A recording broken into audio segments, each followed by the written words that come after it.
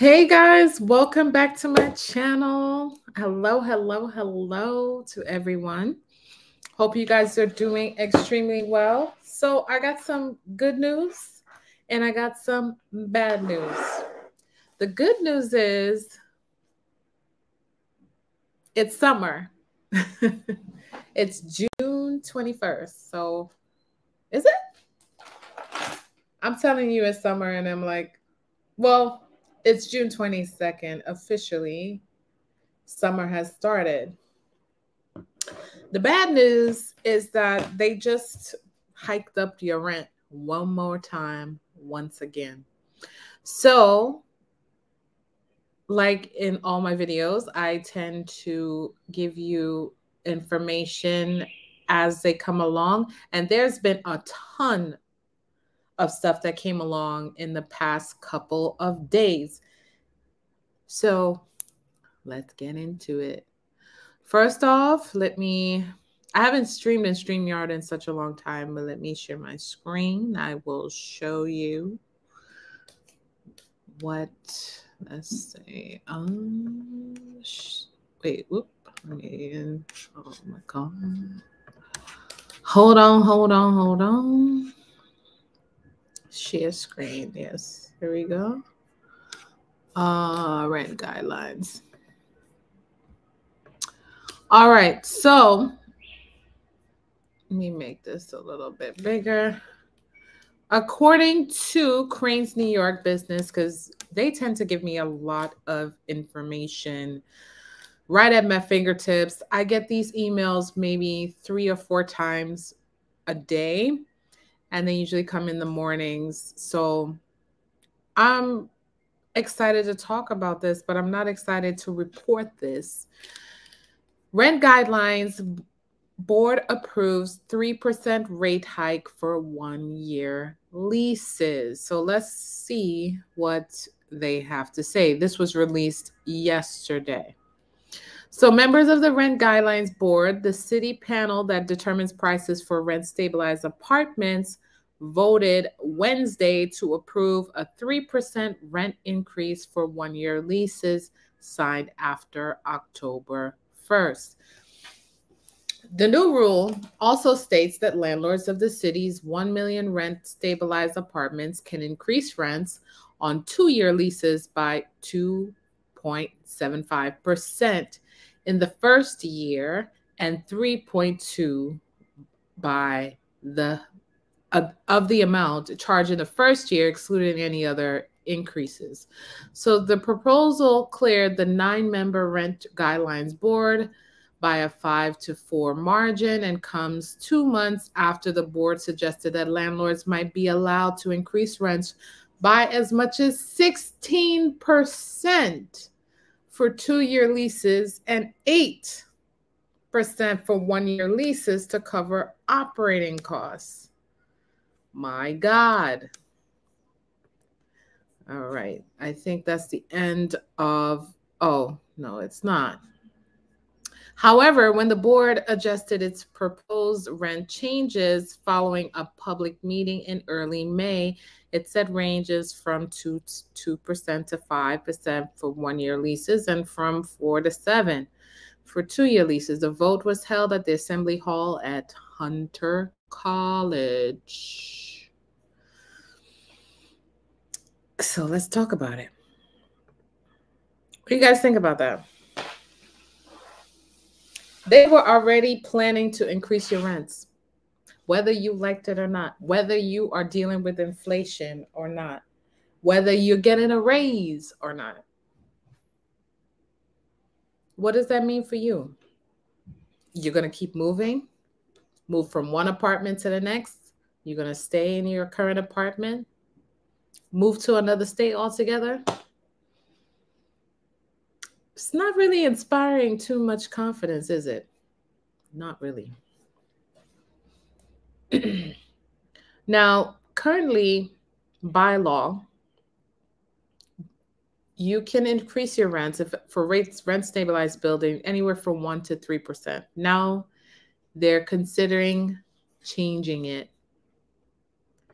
to 3%. on a 1-year lease. What does that mean for you? You're going to end up paying close to maybe 50 to 150, sometimes $200 above your current rate. Now, I don't know about you, but it's costly to keep moving from apartment to apartment. It is costly to live in the city. So you got some options. Find another job, find a side hustle, lower your expenses. So it means maybe you might want to consider living with people, living with roommates. Not a bad option, but not a very attractive one. Or you can simply move out of state and say deuces, peace out. There are other places in America that's less expensive. You get a better quality of life. And, well, sun's always shining in other places. It's not much warmer. You don't have to deal with the weather. However, if you're a New Yorker like me, even though they have the rate hikes, I just find ways to make more money. Just find ways to make more money. It's easier said than done, but it's not impossible. One of the things that I've learned recently is the city has so many programs to help residents, non-residents, even immigrants, to not only find jobs, but actually give out like free monies. For example, for doing research, filling out surveys, questionnaires, or we'll scratch that out. For those who are thinking, well, I'll just have a retail job and make the bare minimum. I'll let the housing voucher take care of me. Well, that's going to be for another video, but it's not easy to get a housing voucher. It's not easy. It's not even easy to get the housing lottery as well. But when you do, hold on to it. I've made a number of videos about this where you can apply 1 week at a time, 2 weeks at a time. Every day you keep checking, you keep applying for units that you may qualify for, and they will get back to you or not. Depends on your log number. Everything is just a gamble. So things are happening pretty quickly. As of October 1st, you're going to have that rate hike. And then student loans are resuming payments in August. That moratorium, the forbearance / deferment period is over. The honeymoon is over. So what are you going to do? What are you going to do? We need options. And like I said, the biggest one, either move out from where you currently are if it's too pricey, or find ways to earn more income. And if you do the latter, find ways to earn more income, whether it's side hustle, starting a small business, etc.,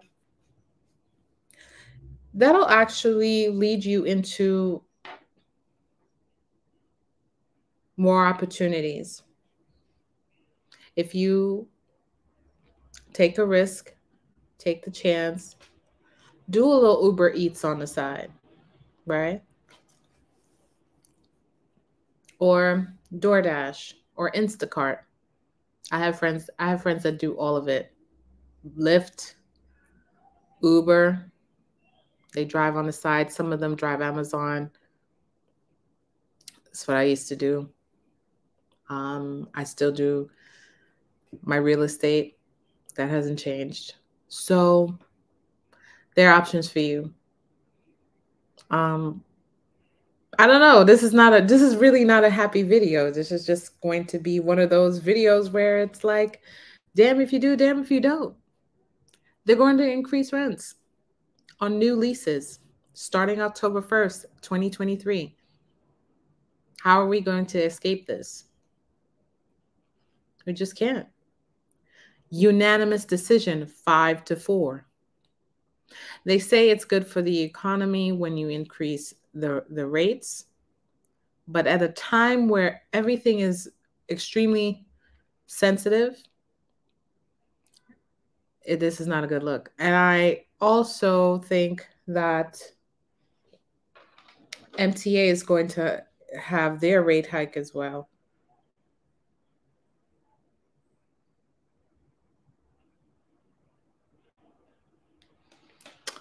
But yeah. Yeah. Yeah. It really sucks. It really, really, really does suck. Dog walking too. I almost forgot about dog walking. Dog walking is actually a very lucrative side hustle. People love their dogs in the city. They really do. Or babysitting. I have a friend right now. She's babysitting, taking care of the elderly. That's also a side option as well if you have some time in between your jobs. I know. I know. At a time where you need to work less and take care of yourself, you're working more. But for those of you who watch my channel, I don't know what level of life you are at, but if you are like anybody else or like the average person in New York where it's just like, I'm just getting by. I have a place to stay. I have a roof over my head and I got a decent job. I'm not really getting much of a raise, but I have a decent job and I could live. That's how we survive. We're New Yorkers. We're very resilient people.